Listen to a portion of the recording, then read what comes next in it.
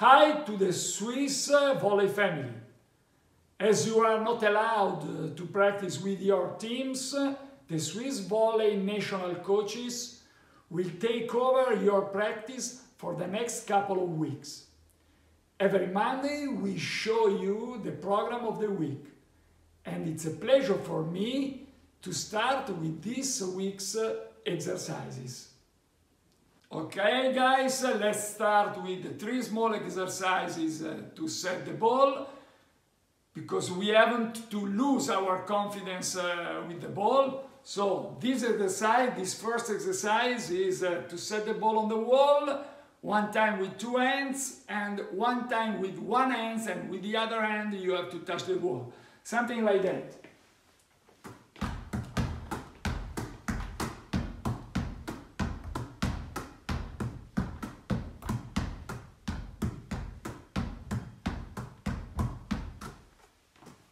Okay? We can do the same exercise every time faster and faster to work with the fingertips of the 10 fingers and with the wrist a lot more. So,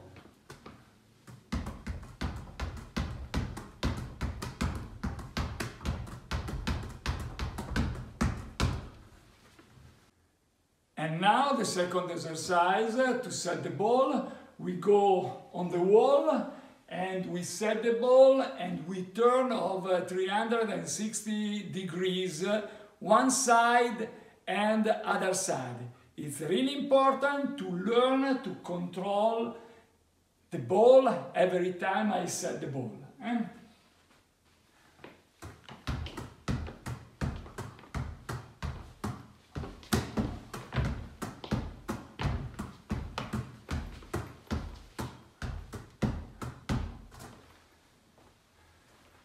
Last one exercise is abdo set. You have to set the ball 3 times up and 3 times down.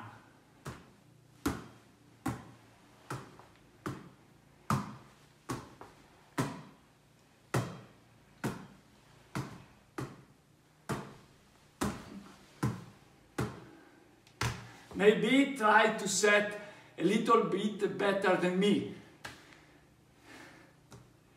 Now guys, let's see some exercises to work the ball in bagger.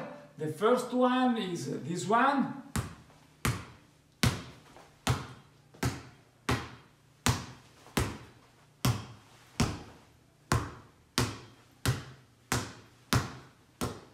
You can work the ball 3 times and 3 times, 2 times, 2 times, 1 time, 1 time. Your fantasy. Doesn't matter how many times.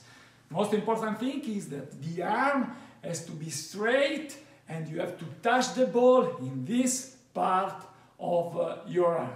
You can do the same exercise on the wall, something like that. 1 time.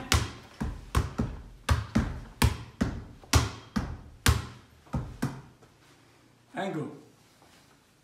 Another possible variation to this exercise is this one.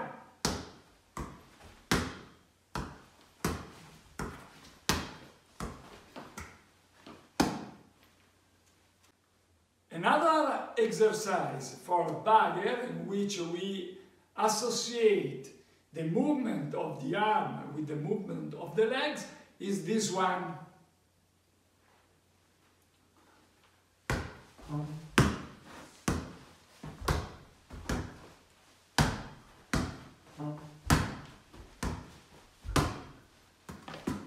In this exercise you have to be on the floor with the right knee and with the left knee every time.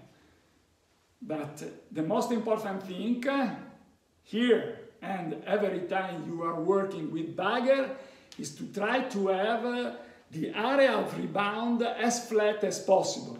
This is the most important thing.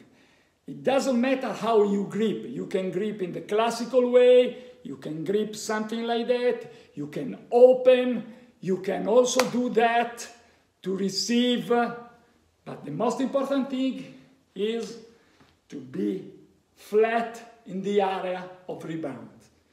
The grip is only a consequence. Only in this way you can do a good reception also with really strong services. And now a few exercises for the movements of block. It's really important that these movements become automatic, because when one movement is automatic, is for sure more precise and also really fast. Now we'll see the three main exercises for the movements, the technical movements of block.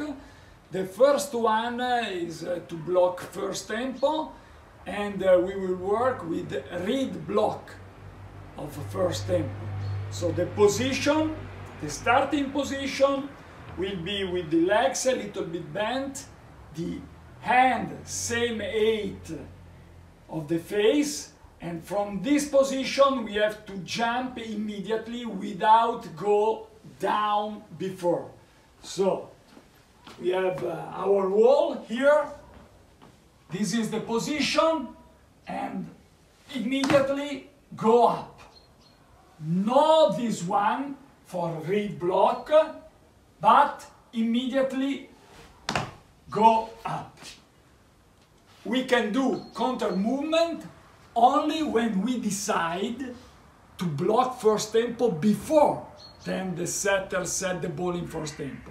With coming block, option 3, so we can do something like that. But read block is the first exercise without counter movement of the legs. The second exercise is a cross step jump that middle, position 2 and position 4 can do when the ball is set in 2 or in 4. So the starting position is the same of the one for read block. So position, and from this position I have to cross immediately and to jump. So from this position, cross immediately and to jump.